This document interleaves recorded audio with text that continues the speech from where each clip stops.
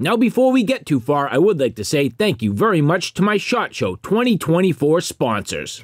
Maxpedition, Phoenix, Nightcore, Viridian Weapon Technologies, Tops Knives, and Magna Lens. So I'm Mike with Stroup Knives. I just want to show you a little bit of what we're offering here at SHOT Show. So if you look down here, this is our line of minis. All of our knives are made with G10 handles. They're sheathed in Kydex with a Tech-Lock belt clip. Everything you see is done in-house by hand by veterans. The texturing, the bevels, the shaping, it's all done by us in-house. We also offer a line of bushcraft, more tactically purposed knives. It's our GP2 or GP line, general purpose use.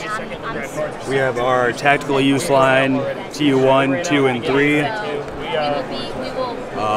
Designed with the tactical community in mind. Same deal, the texturing, the beveling, the handles and the sheaths. Some of the new stuff we're excited about is our Stabber Dagger. And right here, it's become very popular. And then our flagship model is our Bravo 5, designed by Justin Melnick from the SEAL Team TV show.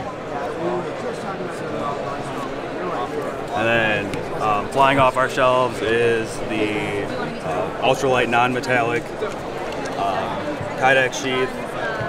No metal hardware anywhere on the sheath, injection molded Zytel, modeled after our Bravo 5 knife.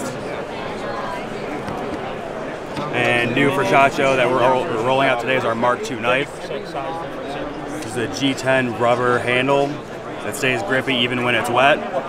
Designed with Special Forces community in mind, jimping along the top of the blade. Alright, so this is our BK1. We're now offering all of our knives with wood handles. That's a Honduran rosewood. Also launching at SHOT Show is our rescue tools. We offer one with a serrated edge as well as a flat edge with a belt cutter, and then the end is used for prying purposes. But also everything comes with a sheath with a Tech-Lock belt clip.